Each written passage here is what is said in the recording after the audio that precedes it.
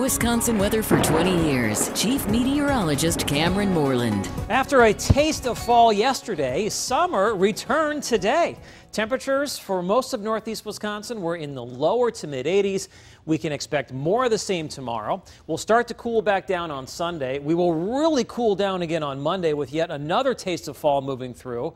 After that, a slow warm up on Tuesday and Wednesday, and then summer-like conditions return as we head towards next weekend. So after yesterday's highs only in the 60s, the temperature took off today. This afternoon, most spots running 15 to 20 degrees warmer.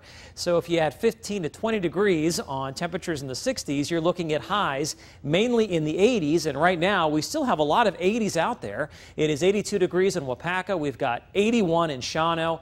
It is currently 80 degrees in Watoma. In Appleton, it is mostly sunny and 81 with a southwest wind at around 10 to 20 miles per hour. In Green Bay, the temperature is 78.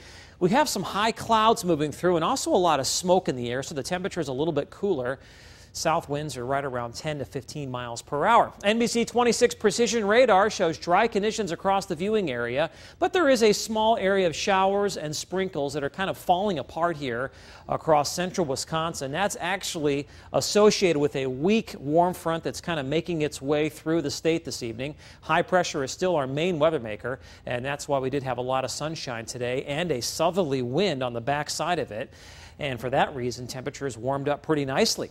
Highs across the upper Midwest today, much warmer than what we saw the last couple of days when most spots were only in the 50s and 60s. Today we had 70s, 80s, and even some 90s, and that heat will continue to build as we head into tomorrow. We're going to be running probably about 2 to 3 degrees warmer than what we saw this afternoon, and that means highs will be in the lower to mid 80s. Precision cast shows high clouds mixing with stars throughout the night. Tomorrow morning, lots of sunshine. We will see a mostly sunny day across the state of Wisconsin, but by the time we get to tomorrow night, we're going to be watching a cold front move through, and that cold front will kick off some showers and thunderstorms across the area. Those could linger into Sunday morning. Then we'll see a little bit of a break in the action during the afternoon, and then more clouds will roll in Sunday evening with the chance for a couple more showers, and that'll continue into Monday with much cooler weather. So tonight, patchy clouds. Look for lows in the lower to mid 60s. Yesterday's highs were in the lower to mid 60s. Tomorrow, mostly sunny and windy. Look for a high right around 84 degrees. That is above normal for this time of year. Pretty close to normal on Sunday. Highs will be in the 70s. We'll have a chance for some showers and thunderstorms, especially early. On Monday, plenty of clouds, windy and cool, lower to mid 60s.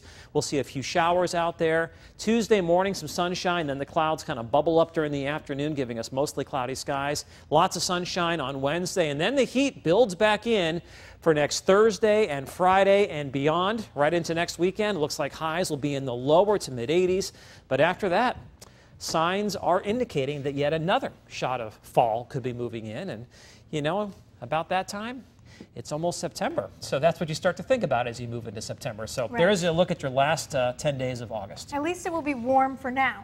And I can expect fall when it's meant to be fall. Hopefully that's the way things work out. Yeah, tomorrow's looking fantastic, though. So enjoy it. Yes. And then stay with us. Well, we are now to a jaw-dropping move.